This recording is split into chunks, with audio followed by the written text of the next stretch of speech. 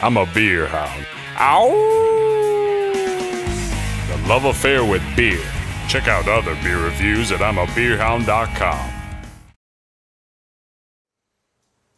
Hi, I'm Paul at I'mABeerHound.com, and today we're doing another roundtable. It's a little bit different from our roundtables before. We usually have 3 people, but today it's me and Chris and our beer hound mascot Marley. He's our little beer hound. But today we are reviewing the Jackhammer. It is a old English style ale. It's by Arbor Brewing Company, obviously Ann Arbor, Michigan.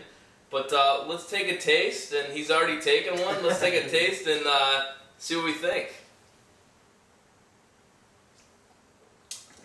So, Chris, what are your first opinions on this beer? Well, I think Marley, first of all, really appreciates the beer. I mean, you just kind of watch his eyes, just kind of follows the beer around. But yeah, no, the beer itself, I mean, it has a great start to the beer. You can really taste the roastiness of the malts and the caramelization. It has a great smell to it. The alcohol content, you can definitely feel that coming out the back of your tongue.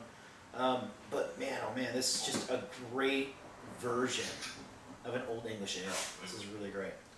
Yeah, I definitely agree. I mean, the smell is just amazing. Even from when you first put it in your mouth, it tastes great, and you swallow it, it even tastes better. I mean, this beer to me is just delicious. I love it. Honestly, I'm giving this 10 Howling Hounds out of 10, and I don't give that many reviews, 10 out of 10, but this is just that good of a beer.